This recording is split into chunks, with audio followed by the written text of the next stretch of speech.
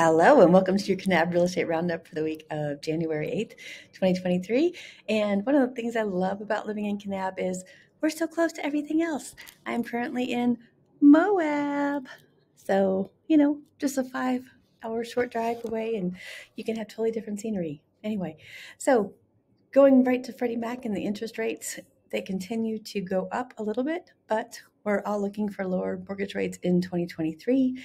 And with the strong job market and the millennial renters starting to get into homes, we should have a pretty strong market coming into 2023.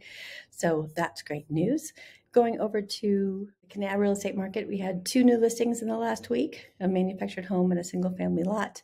We had a couple of things come back on the market. That means that they were under contract. The contract failed for whatever reason, and now they're back up on the market. And then we did have quite a few price changes. You'll look at the old price to the new prices. Most of them are going down. Some of them are actually going up. Those are sometimes in the lots in new subdivisions. Excuse me. We had 2 closings this past week. We had a single family lot and a single family building, and we have 1 single family building pending. So the Kanab market is still moving, still going strong. We are here for you for 2023 and beyond. Karen Heat, Love Realty Utah. Talk to you soon.